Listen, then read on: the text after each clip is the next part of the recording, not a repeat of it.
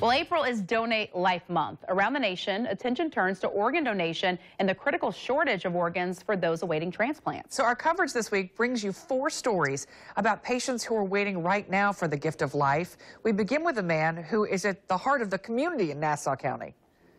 It's lunchtime on a Thursday in Nassau County. That means former commissioner and community mover and shaker Walter Junior Boatright is catching up with friends. That's true. That's true.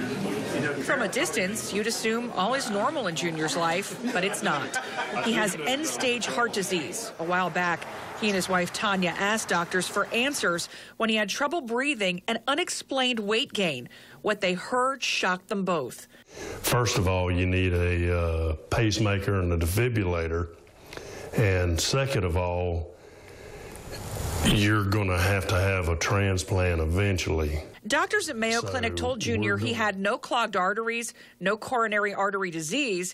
His weakened heart muscle and congestive heart failure were the result of a viral infection that nobody can explain.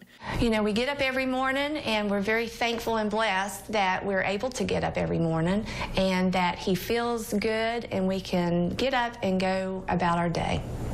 So we do one day at a time. As Junior's condition progressed, medications were no longer enough to keep him going. He depends now on an artificial heart. It's called a left ventricular assist device, 8 pounds of batteries and controller that he wears in what is ironically a concealed weapons shirt. And what we did was we bought these shirts, concealed weapon shirts, and found them online, and the batteries fit inside where you would normally carry a pistol. The device will keep his heart going while he waits for a new heart. On the list for a year, there is no way of knowing how much longer it will be. More than 118,000 people are on that transplant list. 4,000 of those are waiting for a heart. Junior keeps going, smiling and laughing. I'm just not going to sit on the couch and wait on the phone to ring. You know, I've got to still be active and out doing things, and I did, and have been. I mean, you just can't sit there and go, how long is it going to be, how long is it going to be, you know, and worry yourself to death about it. You're at the mercy of when the right time comes, it'll come.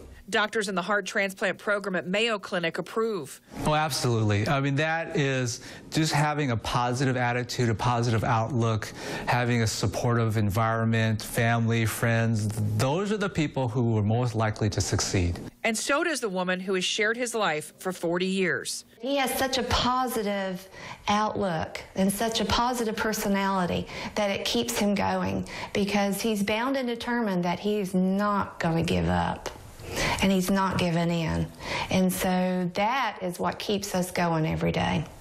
That is what keeps us going. Dang. Awesome. And we have more information on news4jax.com.